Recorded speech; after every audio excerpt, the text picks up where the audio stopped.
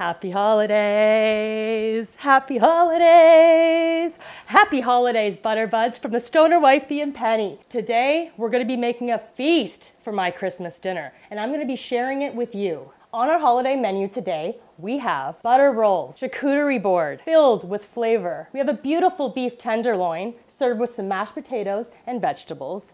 And for dessert, we have eggnog pie.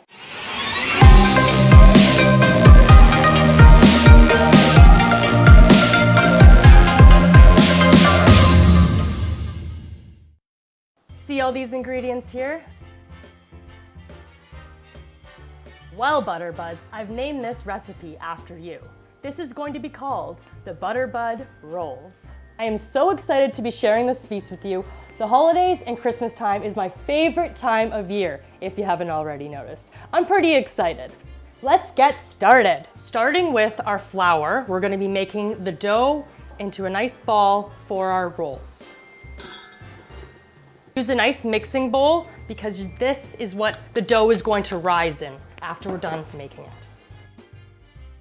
So we've got our flour, our yeast, and I'm gonna add 2 teaspoons of salt. Using a whisk or a spatula, we're just gonna quickly mix this, and this is going to be our base. I'm gonna melt my butter. We're not gonna have it super hot. We wanna have it lukewarm. In my small pot here, I'm gonna add my butter. Again, at a very low heat, my whole milk, 1.5 cups. And I'm gonna do 4 tablespoons of honey.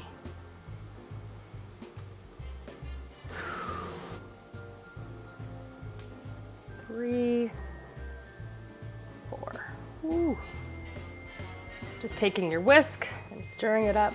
It's gonna look really wet, but this is how it's supposed to look because we're gonna make this into a big ball and it's gonna rise. So I'm removing it from the heat now. This is looking good. This is what we want. And we're gonna add this into our flour mixture. I've got my pot here, my flour, yeast, and salt ready to go. I'm just gonna whisk up my 2 egg yolks, and all this is gonna be going into our mixture. Taking our mixture, our egg yolks, with our spatula, we are going to just mix this all together, fold it up, and getting it into that ball. Now I'm doing everything from scratch. If you have a stand mixer, you can use a stand mixer, but personally, I recommend you do this by scratch. Get a feel for the dough, get your hands in there. Right now, the dough is gonna be pretty wet. That's okay, it's not a bad thing. Did I say whisk? Spatula, sorry about that. Going for it, this is looking great. Just really making sure you're getting all that flour. Just drizzling a little bit of flour, not too much. And we're gonna get our bowl out and ready to go. Woo! So it's a little wet, but it's okay. Like I said, we're really going to mold this. We're gonna work it. Get your thumb in there, really. We're gonna be doing this for a nice 10 minutes. Press, fold, press, fold. Really get in there. Going to get a little more flour. Gets a little sticky, you add a little more flour. Okay, so we start to mold the ball here. You're gonna kind of knead it at the bottom. You want a nice flat surface because this is going to rise in our bowl. Oh my God. Does it look okay? Oh. Every time I think it's good, guys, it needs a little bit more. It's like one side, that's why I say, like, you really gotta check it because you want a nice tight bowl, tight ball. All right, I'm gonna start to work this in now. Where's my girl who gave me this recipe? She made it look so easy in the thing, and it's not. Just kidding, we'll do it. I wanted to make it, I wanted to share it with the Butterbuds. Okay, that's better, that's more what I'm going for. Okay. Okay.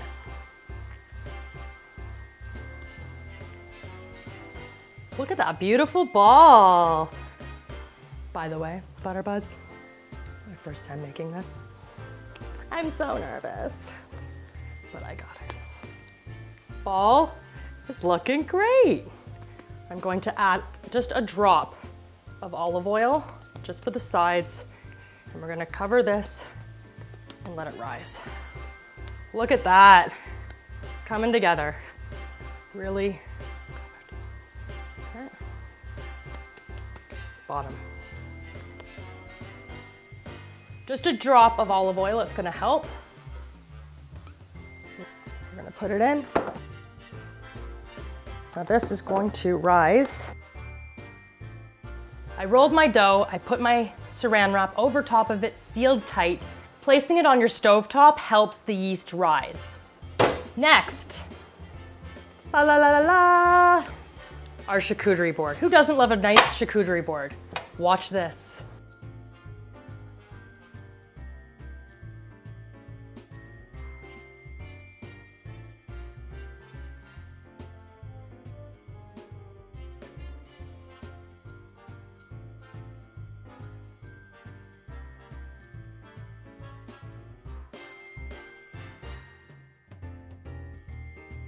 So our dough is just about ready to be broken up into our rolls. We're gonna butter our pan, and then I'm gonna put the parchment paper over top of it, and we're gonna get to the rolls. Make sure your whole bottom is buttered down.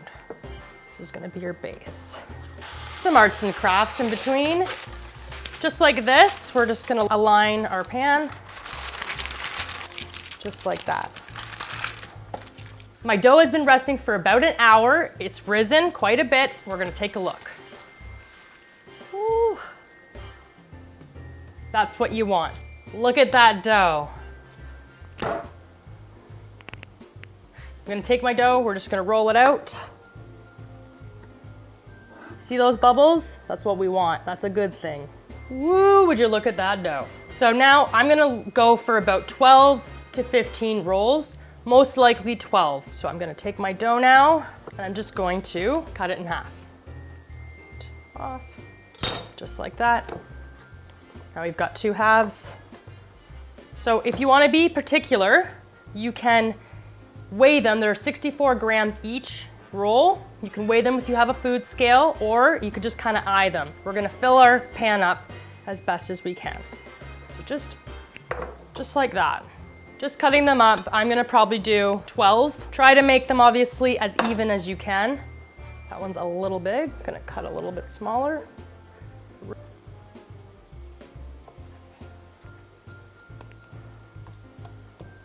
And we're gonna roll these up into buns.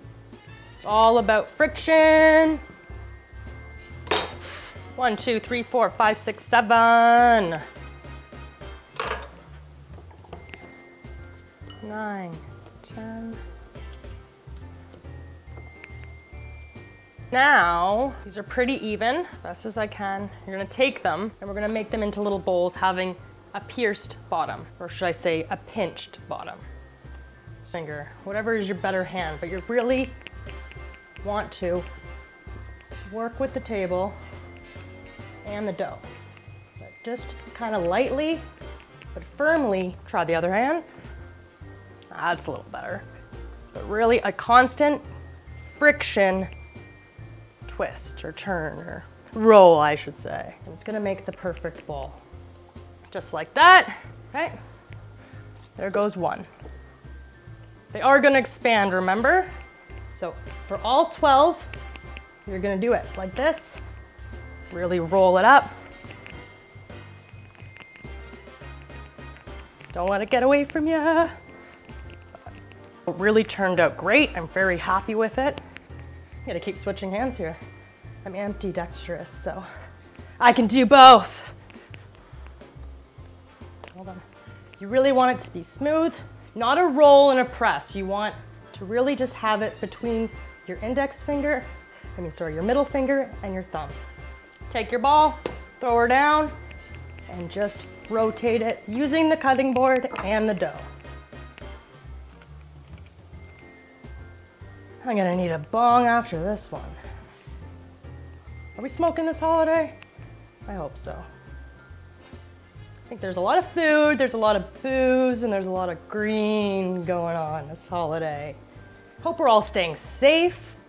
I know this isn't our ideal Christmas, but I'm having fun. I'm hoping I'm lifting your spirits this holiday. Just get in the kitchen. Get baked and get in the kitchen and make a feast. Whether it be the biggest feast or the easiest feast, it doesn't matter. It's all about the effort.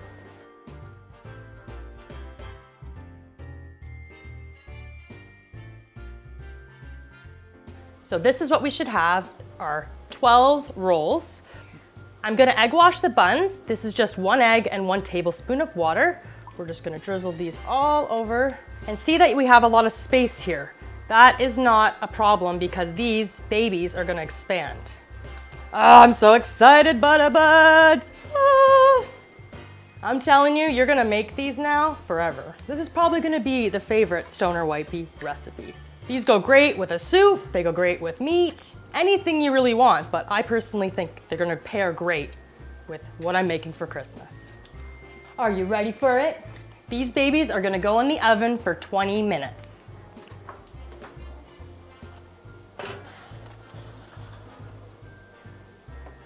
This is going to be another wash that we're gonna have for after the buns come out of the oven.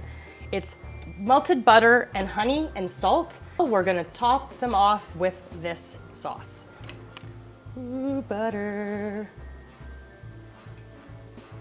So as that starts to melt, I'm gonna add 2 tablespoons of honey. This is the sweet taste we're gonna get out of these buns today. 1 more. Can you believe it? We're only at the appetizer. We haven't even started the main course yet. We want it to thicken up, so don't worry. Again, at a medium-low heat. You don't want to have this too high. We're basically just mixing the butter and honey together to make a beautiful glaze for the roll, for our buns. Melted butter, salt, and honey is gonna be used for the top of the buns. Doesn't this look good? It smells good. So I've just put those buns in the oven. How about a session? Happy holidays, happy holidays. Because it's a special occasion, obviously I'm bringing out the Illadelph. Cheers, Butter Buds.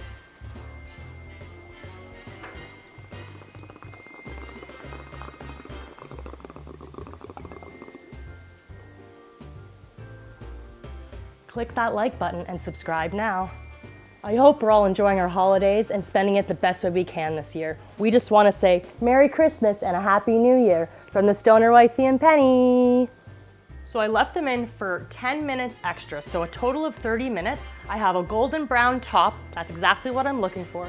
So we're gonna take them out and take a look. Ooh, these look good.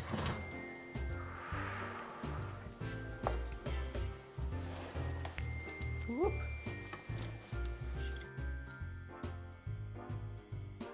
So I've taken these out of the oven. These look great. We wanted a golden brown top, that's what we got, and it smells amazing in here. Oh, it smells so good. Brush them again, really drizzling them up.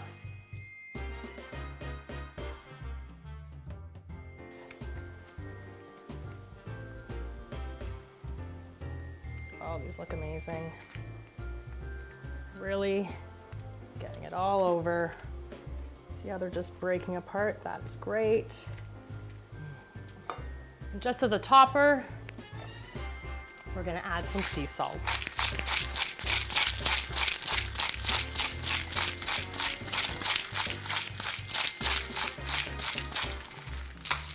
Ooh, Butter Buds.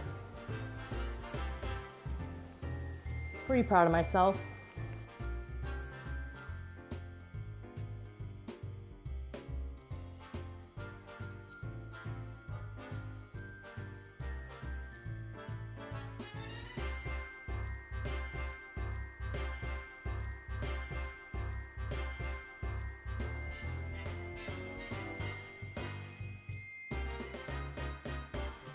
Now to the main course. I've got a beautiful beef tenderloin here from our local butcher in town, Happy Mango. Shout out to the team there. We have some mashed potatoes. Who doesn't love mashed potatoes? I've got some vegetables here, carrots and leeks. Starting with turning our oven up to 425, I'm gonna get my potatoes in the pot ready to go and boil those, and I'm gonna marinate this beautiful beef tenderloin with a garlic butter sauce. My potatoes, drop them in the boiling water. I have about 6 here, like I said. It is just my love and I eating, so not too many. Just gonna prepare my vegetables quickly. I've got some carrots and some leeks. Starting with some olive oil, I'm just gonna throw over top of the beef here. Pat it down with some salt and pepper.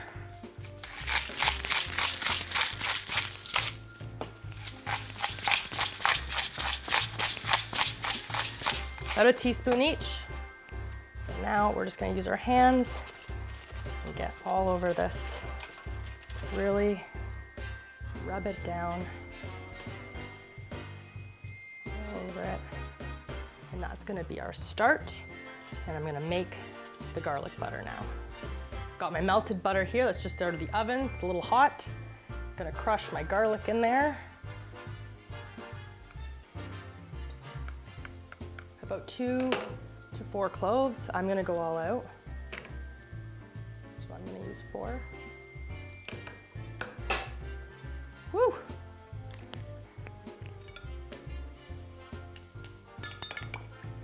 Oh, garlic and butter.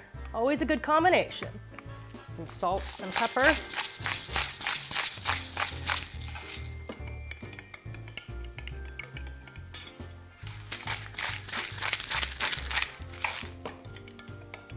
Oh, it smells so good.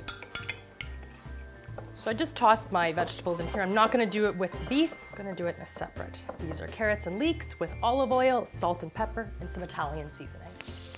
My garlic mixture here is ready. I'm just gonna pour it, drizzle it all over the beef here. Let it all. So I poured my mixture over. I'm gonna fold my little handles in here. This is a 3-pound beef tenderloin. I'm gonna cook it at 425 for 40 minutes. So I'm gonna cover this and we're gonna get it into the oven.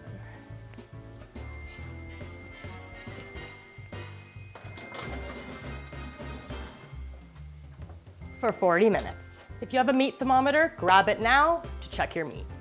Hey Butter Buds, have we taken a look at my Christmas tree? It's my first one this year with my love. The holidays, if you haven't noticed, is my favorite time of year.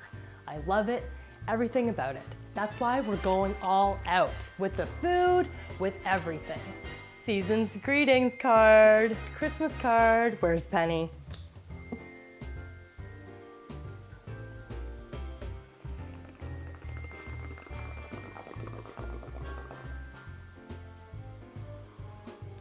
If you haven't already, click that like button and subscribe. Are you excited for the holidays, Penny? She's pretty excited. Do you enjoy? Are we liking this cute little Christmas tree? We've got 2 Christmas trees this year. Are you cooking up a storm? Who's cooking this Christmas dinner? Who's cooking this holiday? Are you having a big feast? Are you having a small feast? Household only, a small group of you, stay safe. Wash your hands and wear your mask. From the Stoner Wifey, we're all in this together. I hope I'm lifting your spirits a little bit with this feast I'm making. That's our timer, and it's definitely ready now. Let's take a look. Keep the vegetables in there for a little longer. Looking for 150. The countdown, the countdown. Oh, boom. We're there, we're over top of there.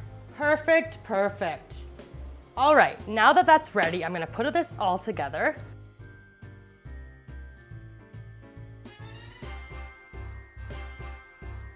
Let's cut into this beef tenderloin and see how it looks.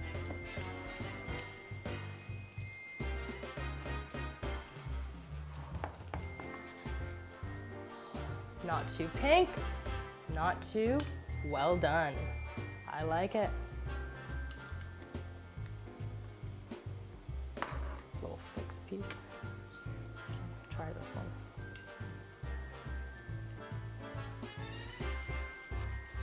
Oh, that juice.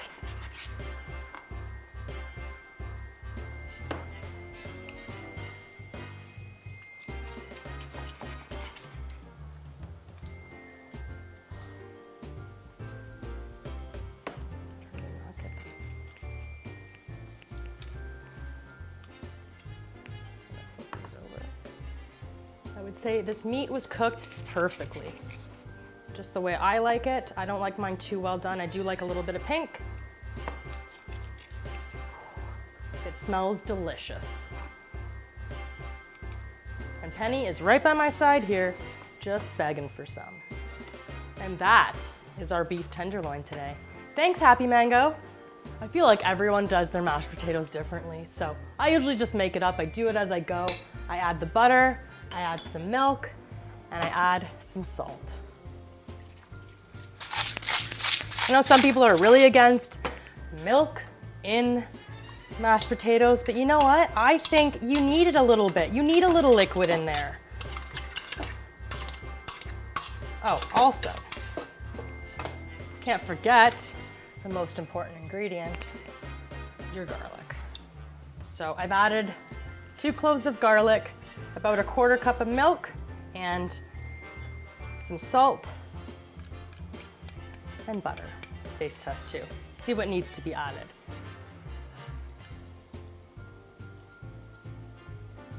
It's pretty good actually. It's a hit and miss with my mashed potatoes sometimes, so this one's a good batch. You still got room for more? We're not done yet. We've got dessert. This is our dessert I'm gonna be making today. It's going to be an eggnog pie. I'm gonna be using a pre-pie shell today for our eggnog pie. We're gonna cook this in the oven at 400 for 8 to 10 minutes. So I'm going to build the mixture for our pie, which is we're gonna start off with gelatin and water. A little gelatin pack, one of them is good enough. You're gonna add it to the water. In a saucepan now, we're gonna make our base. I'm gonna turn it up to medium heat. I'm gonna add my sugar, 2 cups of eggnog, the best kind, PC,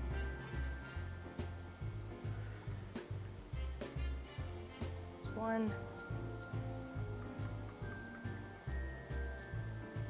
2, and I've got my mixture here of cornstarch and salt. Sprinkle that on.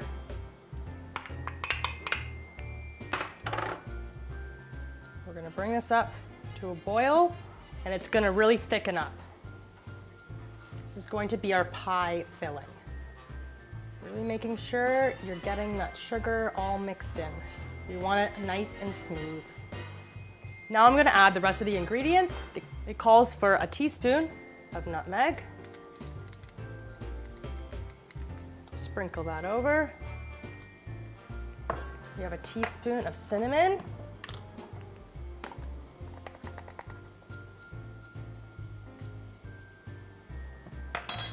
I have a teaspoon of rum extract and a teaspoon of vanilla.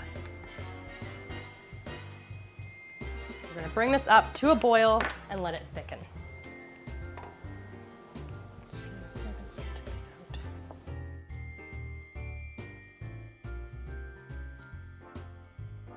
Pie crust is ready, so I'm just gonna take it out gently.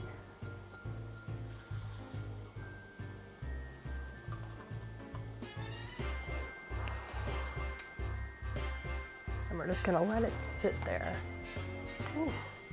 So I brought it up to a boil. I'm gonna remove it off the heat. I need this to be at room temperature. Do not throw it into your pie crust this hot. That is still pretty hot, as you can see. So we're definitely gonna need to let that rest. That gelatin we had setting in water, we are gonna add it to this mixture, and this is what's gonna make it stick together. We're still simmering this, but we need to add in the gelatin. As you can see, it's really started to thicken up, and that's what we want. Leave this for another 10 to 20 minutes and have it at room temperature. This mixture has cooled down, and it's ready to be poured into the pie. We're gonna pour it as evenly as we can, just filling the pie shell up.